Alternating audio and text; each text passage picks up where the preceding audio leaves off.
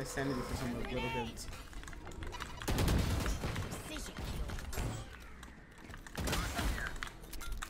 Nice. Hello everyone, welcome back to Ziggy Val.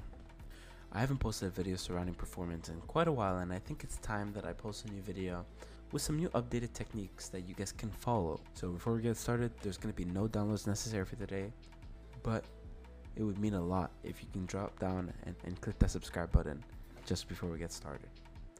Nevertheless, let's get to it.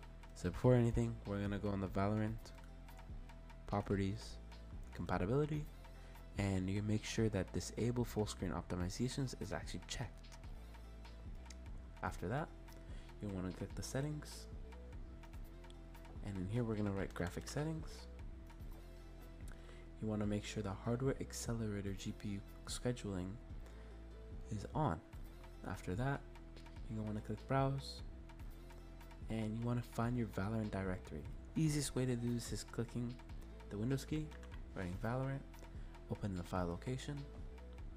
In here you want to click open file location again, and then click write games at the top. Find Valorant live, and you want to copy this URL. Up in here, once you click browse, up in here you paste it, and you want to add Valorant, and you want to go into shooter game, binaries, Win64, and shipping. After you have those both in, you want to click options and make sure high performance is selected for both. After that, you want to click home and settings again, and in here we're going to write Xbox bar. Make sure that Xbox bar is off, and then go to game mode and make sure that game mode is enabled. After that, we're going to open Valorant. We're going to go to settings. Make sure that in video settings you have full screen selected, and then down here, if you have an NVIDIA graphics card, you can enable on plus boost. After that, we're going to want to click our task manager. We're going to click details, and you want to find Valorant by clicking the V key on your keyboard. In there, you want to right click, set priority, and select high. Do this for both and accept whatever Windows says to you. After that, go into Valorant, play competitive, and you're good to go.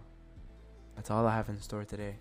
Quick short video showing you guys how to improve your Valorant FPS.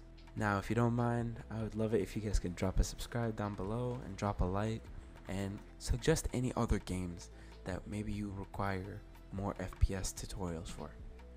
Other than that, that's all for me today, and I wish you the best in your Valorant games.